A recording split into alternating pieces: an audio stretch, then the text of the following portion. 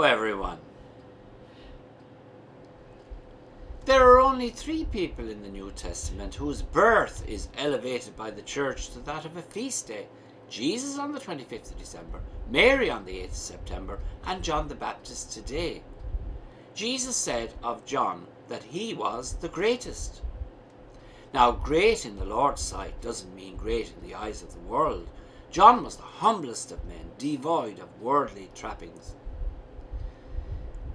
Even in his mother's womb he made his presence felt, as it were. When Elizabeth, John's mother that is, heard the greeting of Mary, the child in her womb leapt for joy. So near was man's salvation. So we see from this that in God's eyes, even before we are born, God has a plan for us. Luke's Gospel tells us that even from his mother's womb, John was filled with the Holy Spirit. That's why life in the womb must be protected at all costs. A cluster of cells doesn't jump for joy. The people in today's Gospel were wondering what kind of person John would turn out to be, what plan God had in store for him. I'm sure a lot of parents ponder on these questions as well regarding their own children. I remember when I was 5, I had a dream where I saw myself as an adult priest wearing a cassock, and from that moment I wanted to be a priest. And I'm fairly sure that even before we are conceived, God has a design for our lives. Scripture says, "Before I formed you in the womb, I knew you." Blessed John Newman, whom the Pope beatified a few years ago, he wrote, "God has created me to do some definite service which he has not committed to another. Isaiah says, 'The Lord called me before I was born.' The same was true of John the Baptist."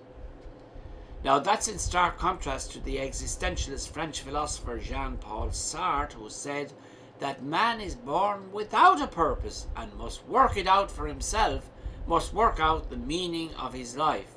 But then again, he was an atheist. Perhaps the job of every parent is to help their children discover what purpose God might have in store for them. But we can foil the plan of God by seeing our child's success in life from a purely materialistic point of view, from league tables. Zachary had to learn this lesson the hard way when, on first hearing the news from the angel that his elderly wife was pregnant, he doubted God's plan and he was struck dumb as a consequence. The neighbours and relations in today's story also had to be taught a lesson about God's ways not being our ways when Elizabeth and Zachary declared quite firmly that the baby's name was John, despite their objections, which were based on purely human traditions. "No one in your family," they said, "has that name." John the Baptist didn't turn out to be everyone's cup of tea, but he fulfilled his vocation to the full by preparing the people for Jesus.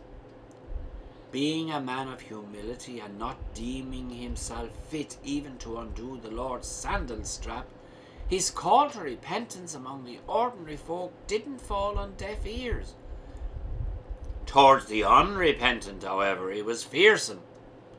He called the Pharisees a brood of vipers because their religion was just for show, without any change of heart.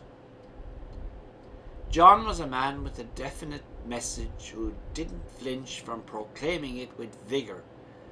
From this, he would earn the martyr's crown. Saint John the Baptist, pray for us. Thank you for listening, and God bless you all.